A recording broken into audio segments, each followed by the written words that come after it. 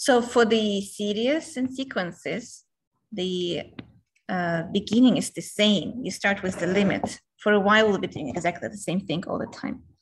So we're gonna figure out that the limit of k plus 5, k plus 3 squared as k goes to infinity, like so. For now, we just learned the divergence test. And here's the difference between sequences and series. While sequence is a list, so it has some A1, A2, A3, and so on, series is a sum. So it's A1 plus A2 plus A3 and so on. So they behave differently. For sequence, limit will be enough to know the convergence or divergence. For the series, it's not enough. But we still start with the limit. It's just a convenient way to start the problem, even for series. Let's distribute. If you don't remember how to do limits, usually we perform some kind of distribution to see what's going on. K squared plus 5k at the numerator. Denominator, you could leave it as it is, or you can distribute, not distribute, we're using square of some formula, k squared plus 6k plus 9, the square of some formula. And then this is how I teach these problems. At infinity, find the leader of the polynomial at the numerator, at the top, find the leader at the bottom, and compare their powers.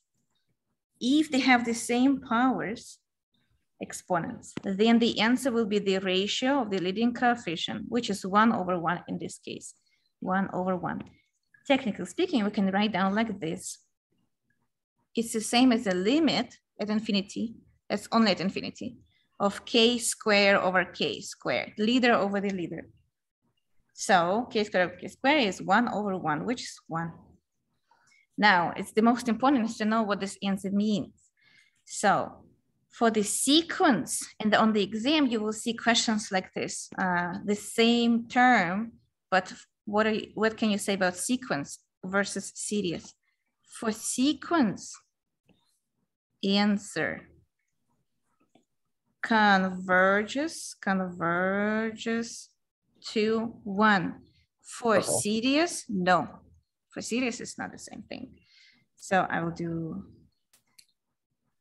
And that's because from the divergent test, it doesn't equal 0. Yes, exactly. Good job. Okay. For series, you check the divergence test. Divergence test, which says if limit of an when n goes to infinity, I call them tails because it's like the ends of the series, do not give you 0, then for sure the series diverges or blows up. Diverges. So answer for series, it will be divergence. However, divergence theorem does not show if it converges. So if it was 0, then it's not enough information to claim that the series converges. And we're going to teach you more tests in the next chapter, the ratio test and everything, stuff like that. So that's important. For series, it's more complicated. When we have a sum, when we're working with a sum, it is not as simple. Visually, I can show you what it means. Visually, it looks like so. For